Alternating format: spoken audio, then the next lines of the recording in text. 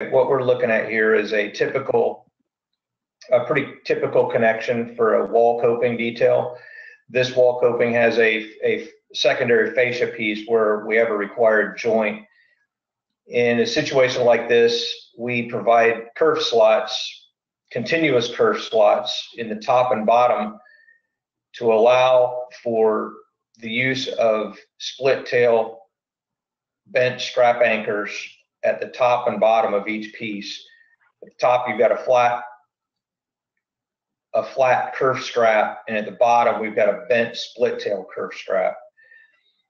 These straps are generally placed at quarter points and 2 straps per piece. So if you divide the overall length of the piece by 4, and the 2 outside points of the quarter points is where these anchors are placed, putting 2 per piece.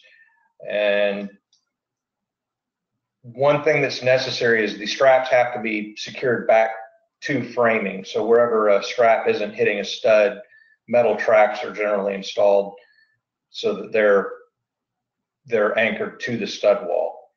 And here you can see the note, 16 gauge metal tracks.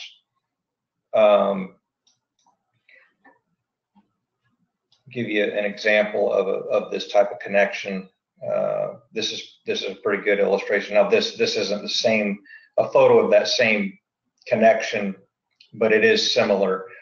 Here you got a flat split tail kerf straps to receive the piece that's going above them. Here's another example of a bent strap.